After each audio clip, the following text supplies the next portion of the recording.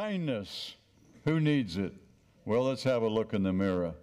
Looks like you need it and I need it.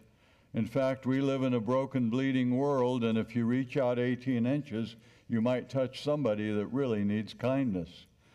But where in the world are we going to find the agents for kindness? Well, I can't make a decision for you, and you can't make one for me, but individually we can decide that we will be a part of the community around the world, millions of people. It'll be costly, though. It'll cost a lot more than money. It'll cost time that you hadn't anticipated and a lot of energy, and it'll actually cost you yourself as you engage to be kind. There are people who have made it their lifestyle, the passion of their life, to give kindness every single day. You and I can be a part of that kind of individual to say, yes, that's going to be the mission of my life. Kindness breeds kindness. I'm up here because of my friend Gary Driley. He put my slides together.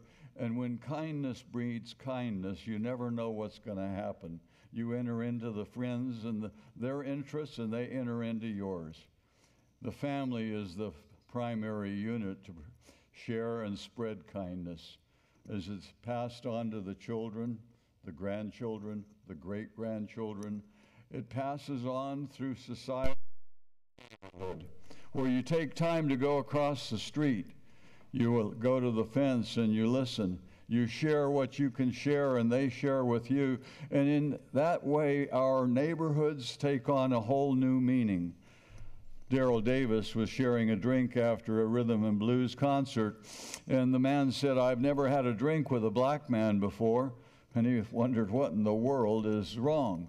I've had thousands of drinks with other white people, and then he said he was surprised that Daryl knew how to play the rhythm and blues. He thought maybe he learned it from Jerry D. Lewis.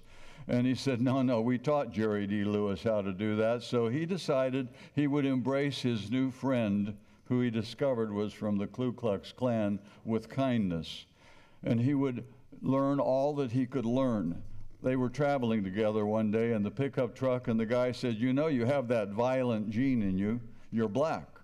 And the guy looked, said, "I've never had a violent moment." And he said, "Oh, but you know what? You have the serial killer gene in you. You're white. Name me one black serial killer." And the guy saw how stupid it was. And he decided that he would give his robe to Daryl. And before it was over, there were 200 robes that had been given to him. Kindness had changed hatred into friendship. Kindness can even change a nation. He was a 16-year-old. He was captured by pirates. He was taken to Ireland, sold as a slave. He was assigned to take care of sheep out in the wilderness, alone as a teenager, and praying and saying, "God, help me."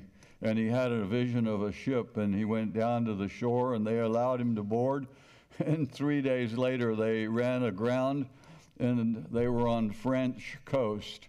He took up residence at a monastery. There in the monastery, he learned how to be a priest and was actually promoted to be a bishop.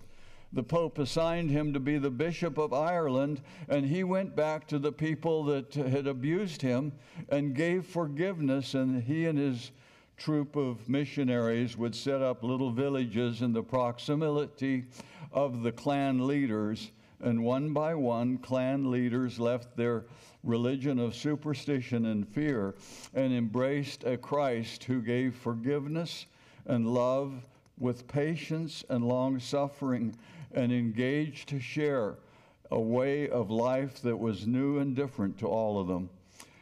Kindness is expressed in more than just simple gestures. Yes, it's a handshake, it's a smile, it's paying it forward, it's a fist bump, but it's a whole lot more than that. Kindness comes from a heart of love.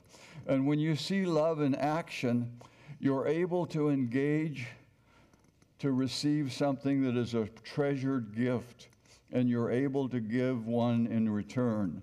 We have the privilege of living lives of kindness, but we don't do it alone.